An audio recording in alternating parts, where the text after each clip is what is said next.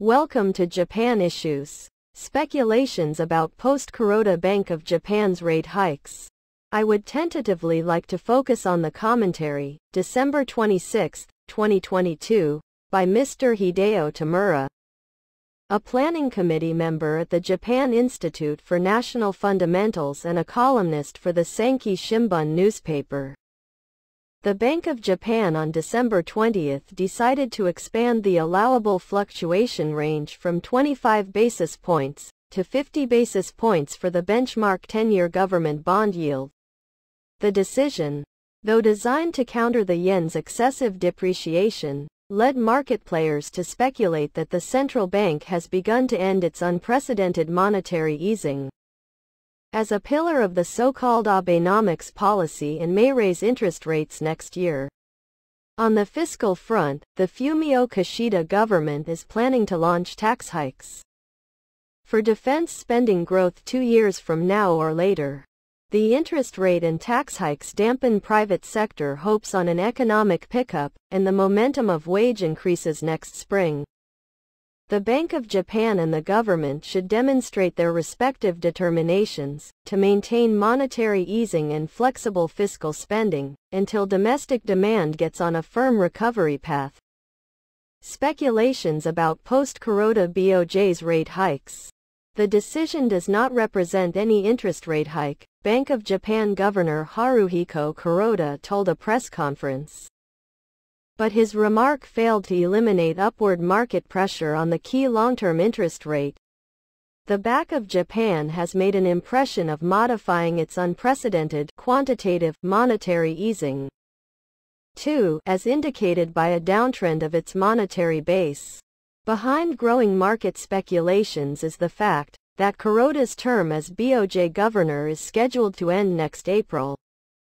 Candidates for the successor are Deputy Governor Masayoshi Amamiya and others, who have spent their entire career with the BOJ. BOJ officials have traditionally been positive about monetary tightening and negative about easing. Those who are positive about monetary easing, or reflationists, now dominating the BOJ policy board, may become a minority at the post-Kuroda BOJ.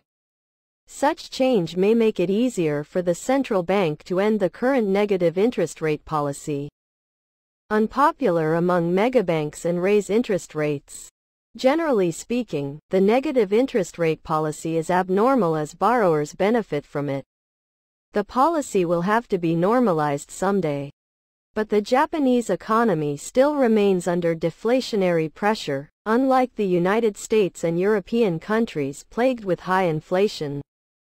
An end to the negative interest rate policy may trigger the yen's rapid appreciation.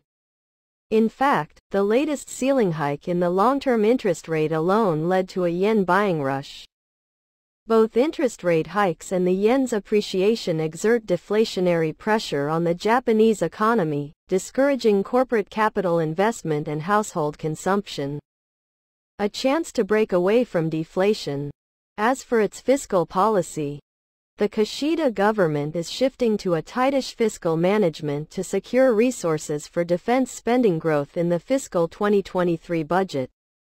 Under the government's budget proposal finalized on December 23, tax and non-tax revenue will increase by more than 8 trillion yen from the initial budget for the current fiscal year, while expenditure excluding debt services rises by a bit more than 5.8 trillion yen.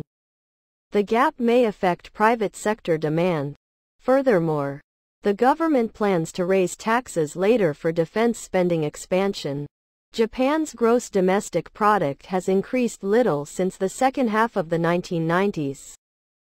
Chances for the Japanese economy to break away from deflation came occasionally, but disappeared on the government's fiscal tightening or the central bank's monetary tightening. At present, hopes on an end to the COVID-19 pandemic and the yen's depreciation are increasing capital investment and forming a consensus to raise wages. We should not repeat past mistakes. That's all for this time. Thank you for watching.